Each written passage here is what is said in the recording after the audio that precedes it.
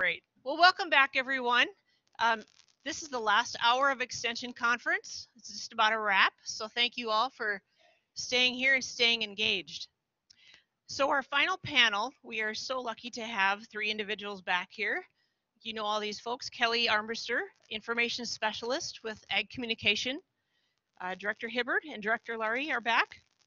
The topic for today's panel is looking into the future of Extension. So we'll start off our panel with some comments from each panelist, and then we'll turn it back to you. And I would ask you to be ready with some questions, some thought-provoking issues, some things perhaps that you've picked up in the last 3 days in regards to the future of our extension. So with that, Kelly? Or do we flip a coin? I can get us started. Well, actually, no, I'm actually.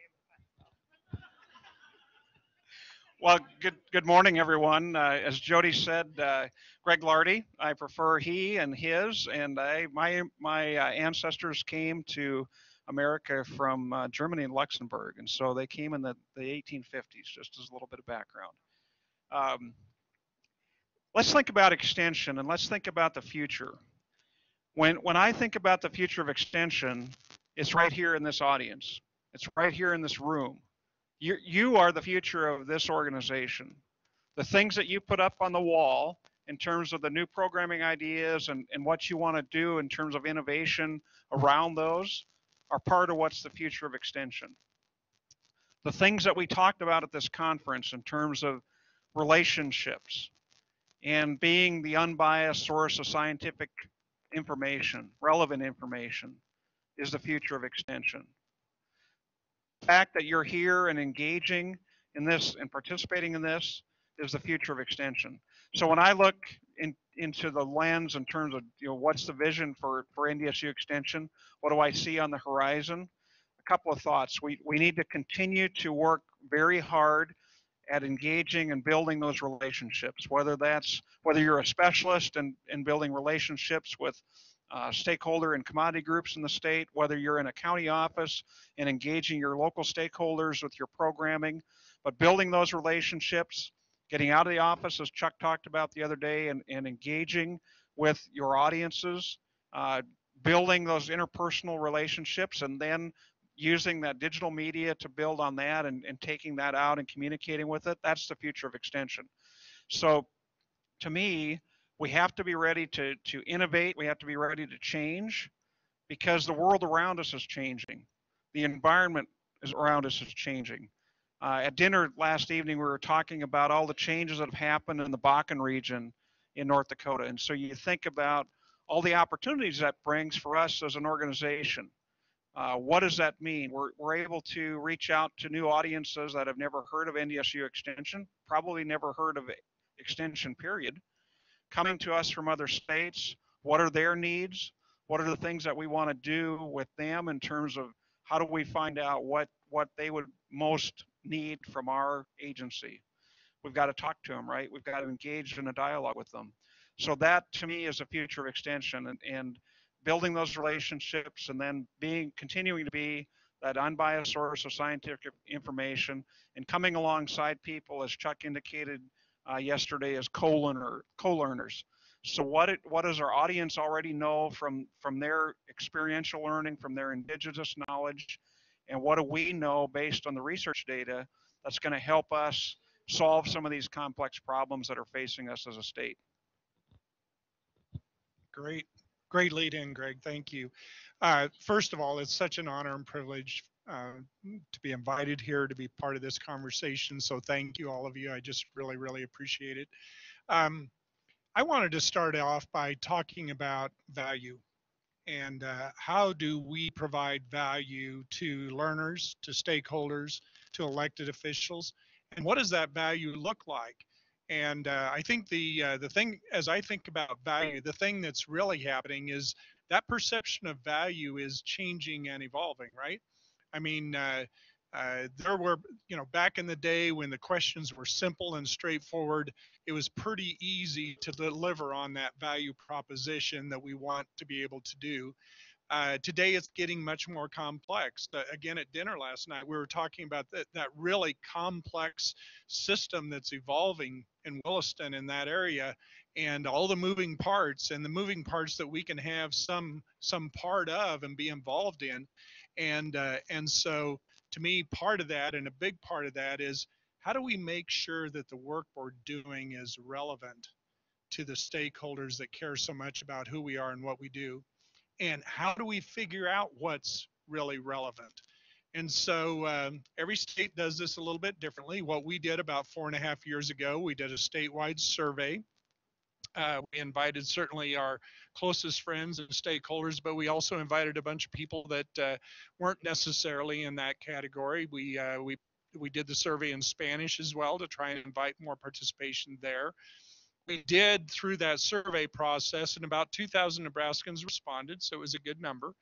But we did have a small group then that went through all the information and identified 18 issues that Nebraskans told us were important. Now, see, there's a bit of a shift there, right? Because one of the things that people in Extension talk a lot about is we're spread across our states, we're networked, we know what the issues are, right?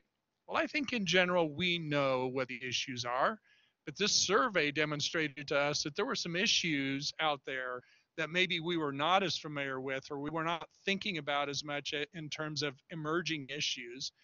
So we formed 18 issue teams. We used to work in teams that were focused around subject matter. So we had a beef team and a crops team and a family team and a youth team. So this changed the way we thought about collaboration, right? As how we thought about how we work together to take advantage of interdisciplinary knowledge and expertise to address now these issues. So for example, how do we create an environment that is beneficial to pollinators is one that was really important. How do we create a food system that people appreciate and value in terms of the kind of food they want to be able to access? So you can go to our website and look at those if you're interested.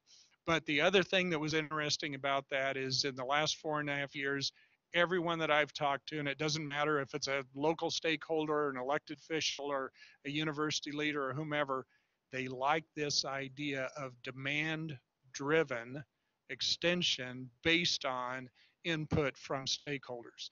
So that's one thing I wanted to mention to you around value is how do we make sure we're relevant? And we have to be relevant on things we can do well, right? This is not a suggestion that we go off the tracks, but how do we be relevant on things that we can do well? The second thing I wanted to mention, and I touched on this a little bit yesterday, but we've put a big focus on learner engagement. And you remember the stair steps and the idea that we plug in based on the issue or the opportunity. It may be something that we do a lot of media work and we get a lot of information out. It may be something towards the pilot and the mastery where we're doing a deeper dive, a deeper engagement with a smaller group. We need to better understand how people learn, how people engage, how people derive value from the work that we do. And so thinking about that and learning more about that, I think is a really important opportunity for us, because certainly we can use digital media in really productive ways. We need to think about how we do that well. There are other instances where, it's kind of one-on-one. We got to be there and we got to connect and we got to provide value one-on-one. I think what that challenges us to do then is to really work on all 4 levels of those stair steps I shared with you yesterday. So think about your learners, think about how they learn. One of the things that was always I learned a couple of years ago is a misconception. We need to try and teach to the learning style of the individual, right? Have you heard that? Have you thought about that? Some people are, they're very hands-on learners. Others are more auditory. Others are more visual. The fallacy in my thinking around that was that, we've got to plan programs that target people who have different learning styles. Well, the reality is in any group of people, the whole diversity of learning styles is there, right? So how do I vary a specific program to engage and address people that have different learning styles? So those are some of the things that we think about, again, in terms of value. How do you add value, being relevant, and then thinking about learner engagement? Chuck. So at my very first extension conference 4 years ago, there was a similar panel on the last day, and I think it was about work-life balance. I think Greg said on it, and Crystal Shoneman started off by saying she didn't know how she got up on that stage, and I'm feeling a little bit of the same way today. Crystal, that resonated with me. Um, but I'm going to take it a step even. These guys kind of talked on a macro level. I'm going to talk a little bit on a micro level about once we've established some programs that are innovative and we've identified those needs, how do we then market those programs to our people? If you Google trends in marketing, the number one thing that pops up is purpose-driven marketing, and it so parallels with what we're doing in extension, creating programs with purpose, right? And so as I kind of survey extension and look at some of the marketing that we're doing, so many times we get stuck in a rut. And last year, let's say last year you put on a babysitting workshop, for example. It's easy to put the title of that workshop as babysitting workshop and the date and at the fairgrounds and go on with it. But what if instead we thought about what's the true purpose of this workshop? Well, and how does what is the intrinsic motivation that might get someone to come to that program? Well, for a 15-year-old, it might be that they want to earn money on the sides, that they can buy the latest video game or whatever it is. How can we be more purposeful and think about the true purpose of the programs and that we do, and do that, and market to that. My second point is about influencers. We see on Instagram, Facebook, whatever social media medium that you are engaged with, we see influencers are taking over. So-and-so likes this product, right? Beauty gurus. For the women in the room, how many of us have watched maybe a makeup tutorial on YouTube from an influencer? Or maybe if you're into crafts, there are people on YouTube that, they have millions of views to make necklaces or quilts or whatever it is. These people are influencers in the industry. And we talk a lot about telling our story, right? We tell the story, but really the future is other people telling our story. And that's what we talk about external stakeholders all the time.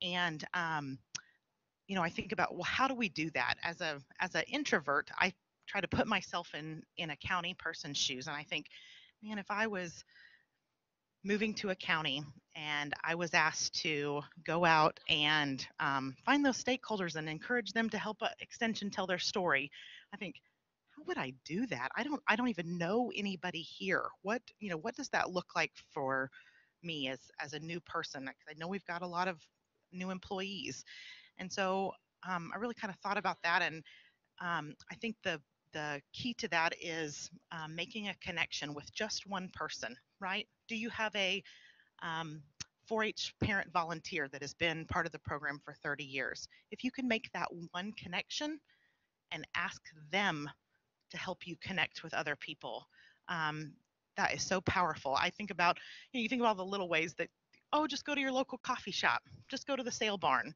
just walk in, the grocery store and talk to someone. That, for a new employee or someone who's not comfortable with that, that is not reality. Getting a list of talking points to hand to stakeholders and saying, would you talk about extension, to benefit us?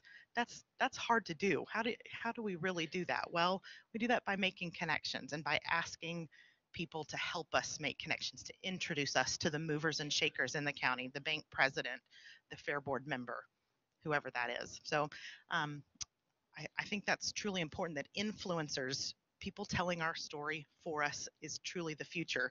I'm going to ask for these guys to, we're going to do a little, I want to share a little bit about the power of influence, and we're going to have a little fun this morning. This feels very serious, so we're going to laugh a little bit. They don't know that this is happening. I didn't preface this. I know. So, got these two gentlemen here with us, and I'm going to ask Greg. Now, Greg's a very humble, sincere person, but I'm going to ask Greg to take the microphone and to repeat after me. I am the greatest extension administrator in all the land. I am the greatest extension administrator in all the land. Do you believe him? All right. Okay. Now, I'm going to hand this microphone to Chuck, and I'm going to ask him to repeat after me. Greg Lardy is the greatest extension administrator in all the land. Greg Lardy is the greatest extension administrator in all the land. Woo! Yeah. Do you believe Chuck when he says that?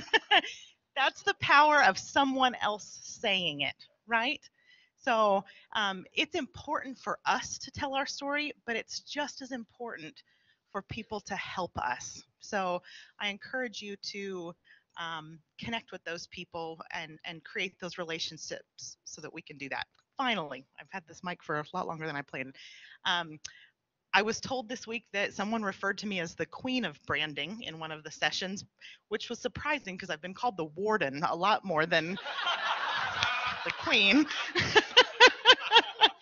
But I'll take it. So on the first day of conference, I sat at the back of the room and I got teary-eyed because if you don't know it yet, on Monday morning at 8:30, we flip the switch and there's a new extension homepage and there's all new topic sites.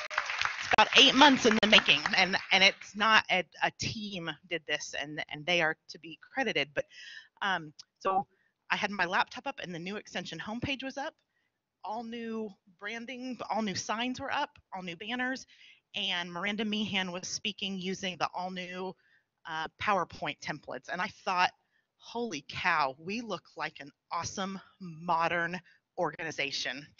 And I got chills because of it. And so I think that it is truly, even though I harp on it all the time, it is truly important for us to continue to use those tools to make sure that we consistently brand ourselves, that we ride for the brand every single day so that people in Fargo, Williston, Sargent County, Pembina County, across the state know that we are connected to the mothership, NDSU, and I was listening, and that, and that they connect the programs and the things that we do with extension. So that's my final thoughts.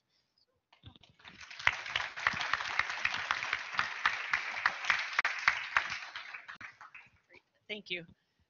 So does anyone have a follow-up question to that powerful final comment here?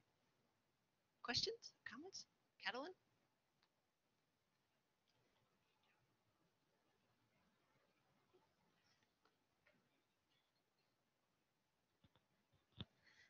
Okay, so with the new website redesign and how incredible it looks, do you have any suggestions on for our own county pages, how we can make it look sleek and modern and up to date with today's, just how life is? So that is the next phase of the web redesign, but I can say that that's a major step and one that we're asking the legislature for some, I believe that's part of our request is for some additional human capital to be able to do that. In the session that Bob and I did yesterday, it was called County Website Framework session of some sort. And so we ask people to think about their current website and think about the things on that website, on your current website, that build trust, are a local resource, build relationships, and I just blanked out. Trust, build relationships, be a local resource. I can't remember the fourth one. I'm terrible. I'm sorry about that. But so, those are the things that that you do anyway. So how do we make your digital presence reflect that as well? And so, you know, the simple things like stuff that's old and outdated, you know, that needs to go away. Think of your county website as a classroom, not a library, right? And so some quick, simple cleanup things can do that. But I also want you to know that we are working, we took the feedback from that group yesterday, and that will help us inform your county web strategy as we move forward. I don't know if anybody has gone to food.unl.edu, not that you necessarily would, but if you haven't, I'd encourage you to go there. And it's for two reasons. One is it's a very robust, research-driven platform that engages all issues around food. But here's the other reason I'd like you to go there. Maybe you do this already, and so I'm being a little presumptive. But the people that manage that website use social media to drive traffic to the website. Okay. And so we think about social media sometimes as a separate and independent mode of communication. But in this case, social media is used in very deliberate ways. So Facebook, Pinterest, Twitter, all that stuff. And what's happening with that website is that they average 45 to 60,000 page views a week, second only to Husker Athletics.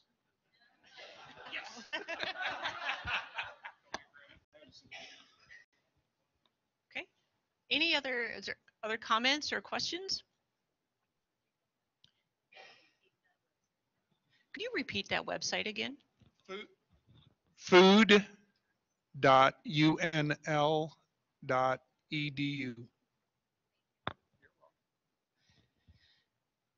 So I have a question. As we were preparing for the panel, we were discussing about how the face of our organization has changed and how different this room looks than it did even 3 years ago. And so we have a great deal of institutional knowledge, yet we have some new and exciting ideas in the room. As those who participated in the session yesterday on Xers and millennials and getting those, how do we reach those, that audience? So I'm wondering if someone has some suggestions for our newer staff members, and we're looking at the future of Extension. What are some examples of how you have reached those audiences? We can't continue to do the same thing again and again and wonder why things aren't changing. So I know some of you have done some really innovative, amazing things. So give us an example of what you've done to reach a new audience. Don't make me call on you. Yeah. Brad, good.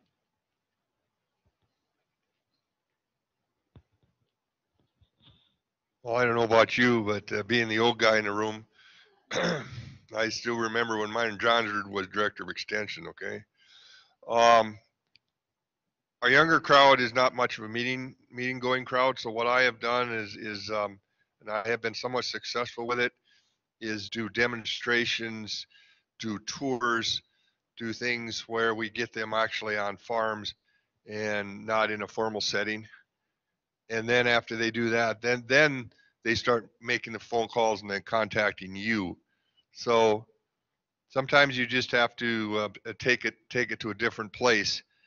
And once they are comfortable with that different place, then they start to contact you in maybe a more formal fashion, although I do still get stuff on my phone and other things. I don't tweet, I don't Twitter, and I don't do the bird thing, but my young people do find me now that they put a face to me.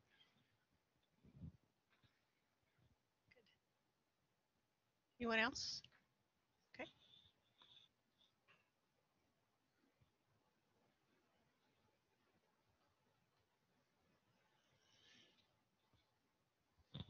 I'll take that other spectrum. I am definitely not an old person in extension. I've only been with the organization like 2.5 years. Everybody thinks I've been here longer.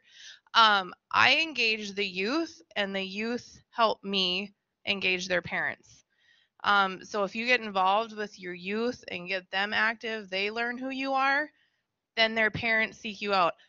My kid came home and told me, you know how to do this. Yes, Would you like to learn more? Come to this workshop, do this, we're doing this. Or, so and so in my county is doing this. I go to a lot of other organizations. I get invited to their meetings. People see me. Being visible is important. So that's my piece. Is Lindy Berg still around today? I'm going to put you on the spot, Lindy. Will you talk a little bit about what we talked at lunch today about new farmers and their need maybe for extension? It's a safe place. It's okay. A safe place. I'll stand next to you. Oh man. Do you have any specific questions about it that I could piggyback off of? Just tell me about you talked about the study you did and what you thought new farmers were needing possibly from extension in terms of certification. That might be an opportunity for extension to do that. Can you? Yeah, I guess so. What I'm working on as part of my master's project is dealing with small farmers, and how it kind of got started was I would get people coming in that they moved out to the country, bought a few acres or so, and they want to kind of start a little farm. And I didn't really have a whole lot of information to give them. And I'm like, how many, we have some resources, and there's a lot of other states that have great resources. But I'm like, I wonder, like, especially now that I've gotten to do a lot of research on this, I know now like a lot of the small farmer organizations. And so I know that, but I bet a lot of agents do not. And so where does that information come in? And so my project basically surveyed small farmers, and there's a few objectives that I covered, such as who are the small farmers in North Dakota? What are their challenges and limitations that they're facing? Where are they going to get their resources if they're not coming to us? And are they using extension? Do they know who we are? And then, what was the last one? And then how are they connecting with extension?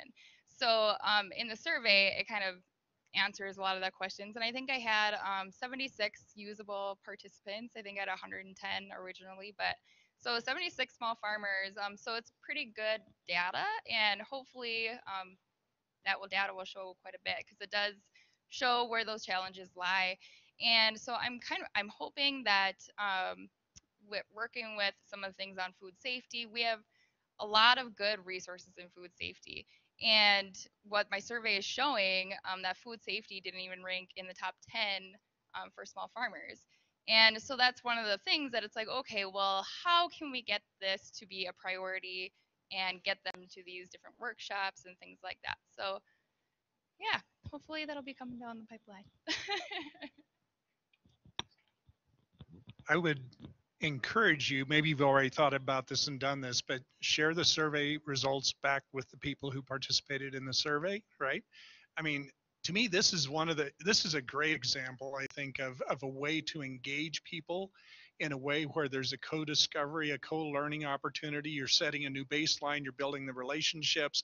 I think they would enjoy hearing back from you what you learned from the study. Maybe you've done that.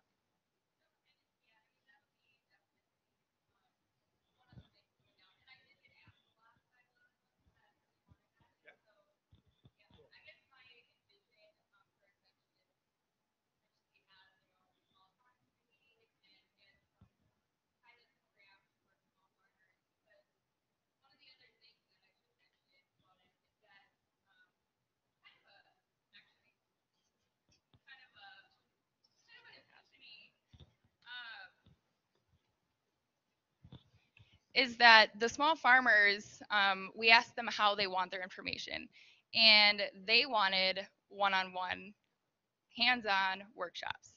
And so social media was pretty low on the list. And so it's like, if we are using Facebook to try and tap small farmers, that's not how they want to receive their information. So if they want one-on-one, well, let's get those workshops and let's do those hands-on, and let's visit these small farmers and learn how to help them adapt new resources on their farms.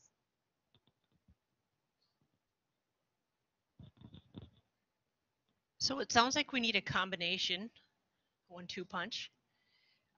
Something that was discussed, Acacia, I'm going to put you on the spot here. We talk about relationships. That's been discussed a lot this morning and all week. And Acacia is a rock star at building relationships. She's fearless. I saw her walk into the cafe in Napoleon at a table of 10 gentlemen. We were there for a Tri-County tourism meeting, and Acacia just sat down and struck up a conversation and invited them all to the meeting because they were all obviously Germans from Russia. And so they needed to attend the meeting. And so as Kelly and I talked, that doesn't come so easy for us or for some of you in the room. That's not so easy to do. But I'm wondering if perhaps our panel or all of you could give us some exact examples, some specific examples of how you have built those relationships, because I hear from newer agents who struggle to build audiences, and I offer good programs and people don't show up. It's about relationships. So could someone share some examples or specific examples? How do we do that one-on-one, Lindy? How do we meet our one-on-one producers that want to engage with us in our programs?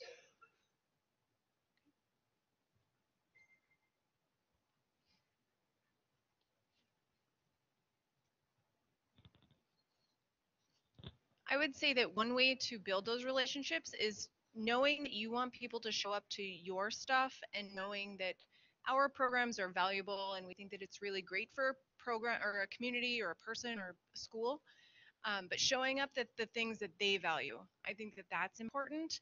And then it shows that's where the trust is built, that's where that relationship is built, and some of those conversations can happen when you're showing your vested interest in something else that doesn't have anything to do with your program or project.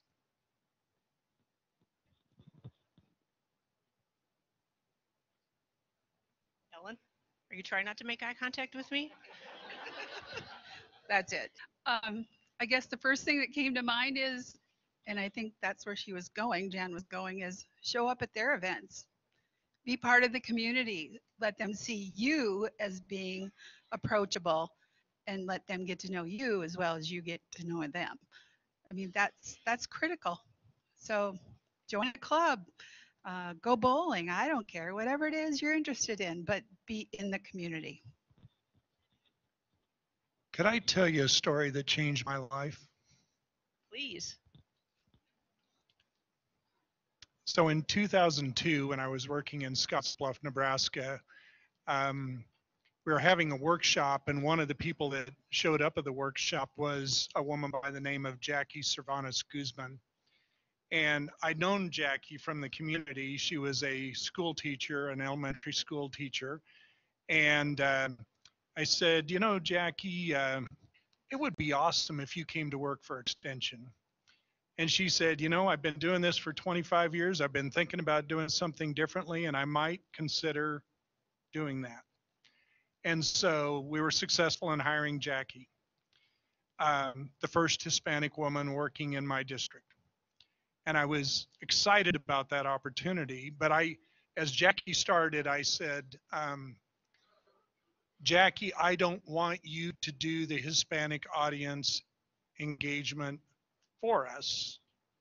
I want you to do the Hispanic audience engagement with us. And she said, sure, that makes a lot of sense. Let's bring other resources to this conversation, other resources to this audience. And I said, okay, where do we start? And she said, we start at the soup kitchen at the Guadalupe Center. And I said, okay, what's that mean? I've never done that. She said, we'll bring a crew in from the district every month. We'll do this once a month, and we'll serve soup, and we'll clean up, and we'll do all that stuff. We will be in service to the people that we would like to build a relationship with. And so we did that. And I remember the very first event that we did, we served soup, and you know, we go around and ask people if they wanted seconds and so on. And I noticed a lot of people that were there, and certainly in that setting, these are very needy people. And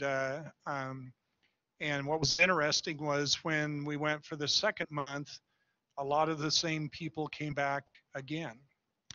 And I asked Jackie, tell me about some of these people. And she said, well, this family over here is Hanson Poor Bear, the local tribal leader for the Lakota community in Scotts Bluff.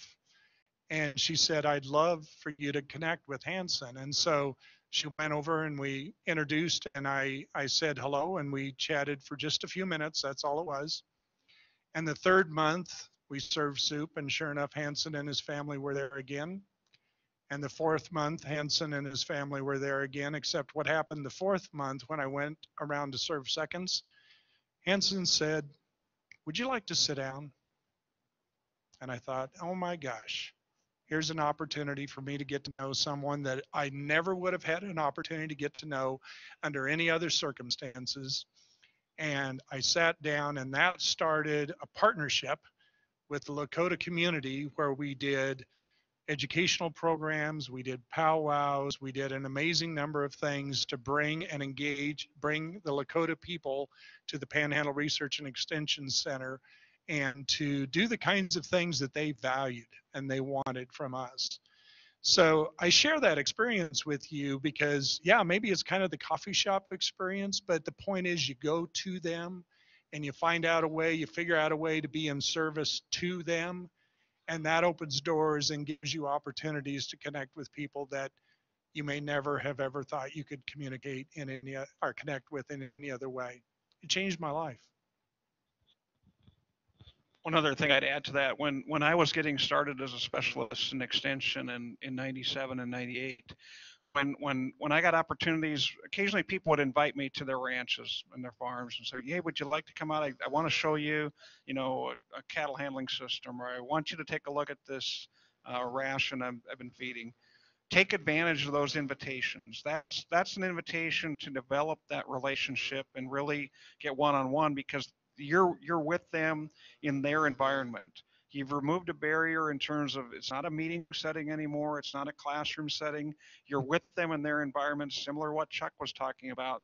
You take that opportunity, you take advantage of that invitation. So when you get those invitations, go do it. Go to their farms, go to their ranches, go to their places of work, go to their business, go to their homes, because that's where you can truly start to develop those relationships and build the trust that was talked about, because that's going to lead then to figuring out what are the additional programming opportunities. How do we develop a program in this arena? How do we develop a program for this audience? Okay. So we focused a lot about external relationships and the future of extension. And something was brought up to me earlier in the conference about building some of those relationships with our newer extension staff. And we've used, I'm going to use your term, Dr. Hibbard, co-creating knowledge. I love that. I'm going to go old school and get out the tape and tape that to my computer when I get back to the office. So I'm curious, how do we help build relationships within our own organization? We have a lot of new faces here today. What can we do to make you feel welcome? Those of you that are newer, what would that look like? How do we welcome you? How do we make you feel valued because you are? I learned a great deal from the session on millennials yesterday. You don't want us to leave a phone number to be called. So what do we do to keep you engaged in our system and feeling valued?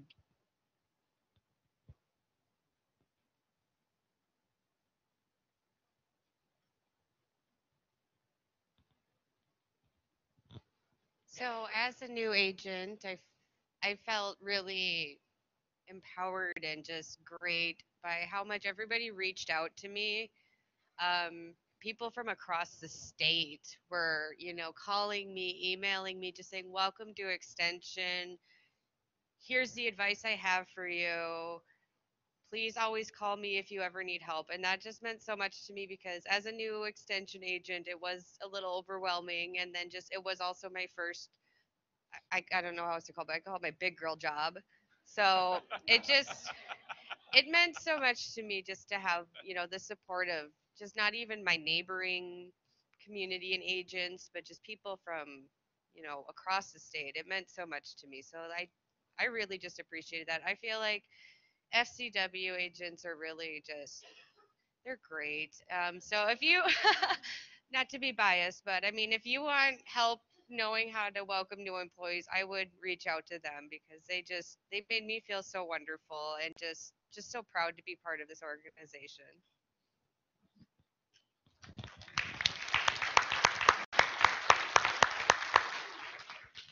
That's a wonderful testimony. Anyone else? Yeah, Greg?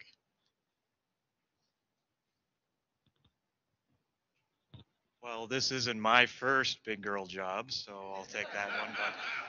But I think it was the first or second day, and I don't know where Marcia is, but Marcia, when I was a little tyke, was actually our FCW agent down in Dunn County, and she gave me a call, and I hadn't heard her voice in we'll call it many years, not to date the conversation, but she said, "Do you remember me?" And as soon as I heard her voice, I'm like, "Yeah, of course I do." And it's just that connection of I grew up 4-H. I had those relationships, did FFA, did all that.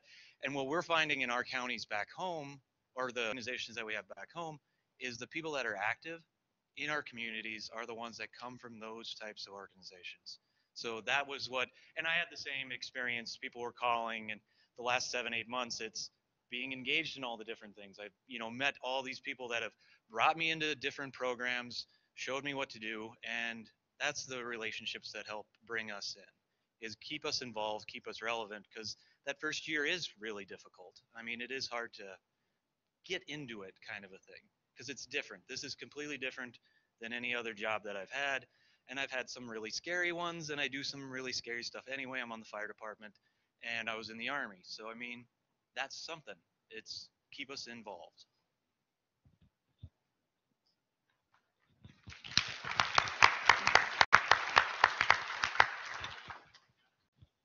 So maybe Jody, yeah, let please. me ask a question. So for those of you that have been in this organization 10 years or more, raise your hand if you had a mentor, somebody in the organization that mentored you. So keep your hands up. So keep your hands up if you have taken the opportunity now to formally or informally mentor somebody else. Yeah. So we need to continue to pay this forward. When I came into the organization, I had a number of specialists and experienced agents that taught me the ropes. What programs do you want to focus on? What advice do you have? Those are things that are really valuable for our younger people to hear, for somebody to come alongside them and co-learn with them, not to tell them what to do, but to give them the assurance that they're welcome in this organization, that they have a place, that there are things that they can feel where they fit in.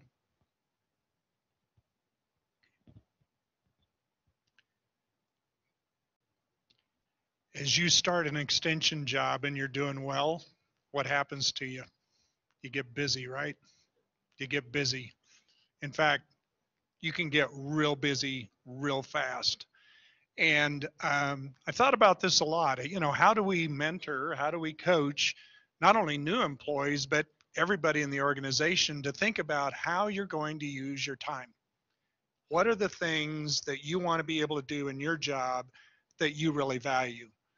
I love seeing the hands of the mentors. That's one of the most important things that you can do.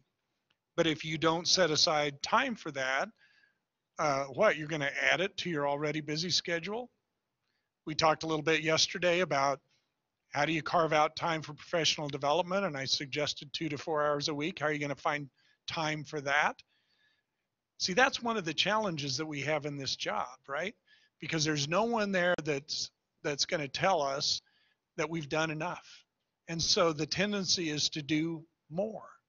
And pretty soon, as Greg talked about yesterday, it eats into your evenings and your weekends and your family time and so on. So I'd encourage all of you to really think deeply about how you want to invest your time and how you want to invest the best of you in that time in ways that add value to what you're trying to accomplish and the work that you do in service to others. So busyness is one of the biggest challenges that we face in extension, I think, across this country. Figure out how to manage it.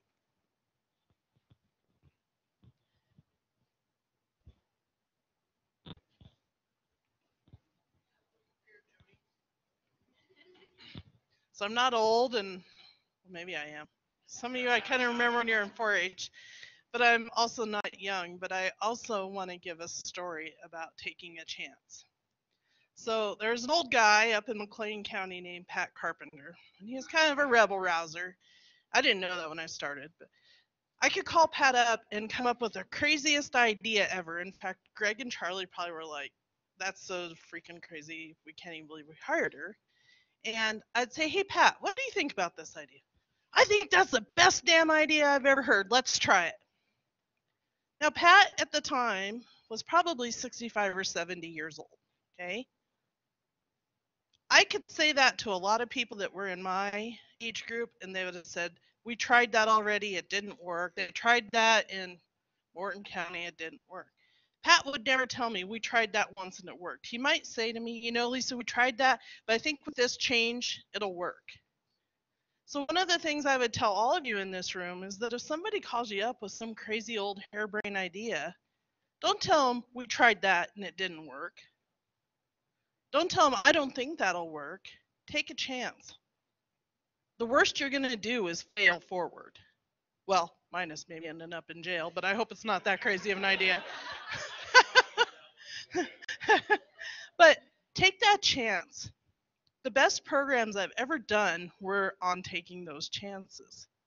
And Scott and Bruce and I went to KIST yesterday. And they were like, how do you know all these people in KIST? It's because somebody took a chance on my crazy ideas, or I took a chance on theirs, to meet the people who'd be hanging out at KIST at some point in time. And so take that chance. You'll meet people that you never ever believed you'd meet, and you'll make impacts you'd never thought you could. And I don't know if that fit into all that, but I think taking a chance and moving out of the box a little bit really will get you a long ways. And now Nicole Wardner's yeah, I think we can do that. I do believe someone talked about being bold the other day. Thank you, Lisa. All right. So I think our time is about up. Does anybody have any final comments or panel? Okay. Kathleen, you're a rock star today.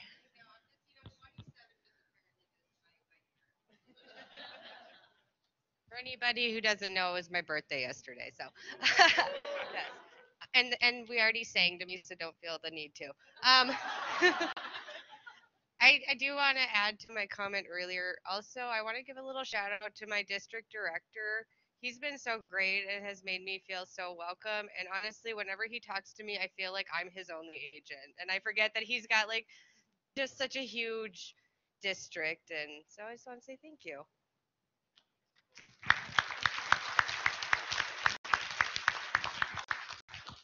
That's a great high point to end on. So how about a thank you for our panel today?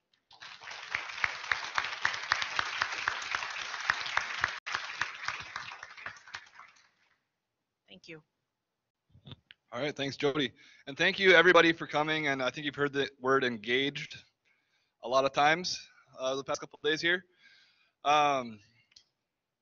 Thanks again to Elizabeth Cronin. I don't think we could have organized this thing without her. So round of applause for her. And everybody that spoke, great job. I think we had a nice time to engage with each other. We had some nice break time to network and talk, and I think it was a good conference. So drive safe, everybody. I know some of you got a long ways to go. I guess, do you want to say any final words? So just as you leave, as Ryan said, travel safely home. This group is the future of Extension. So as you leave here and you think about this conference and you think about the innovations you want to put in place, those are the things that we're going to be talking about 10 years from now. Hey, do you remember when we came up with this idea? Do you remember when we did this at the 2018 conference? So as you leave here, be thinking about the innovations you're going to put in place to drive the future of this organization. Thanks and have a great weekend.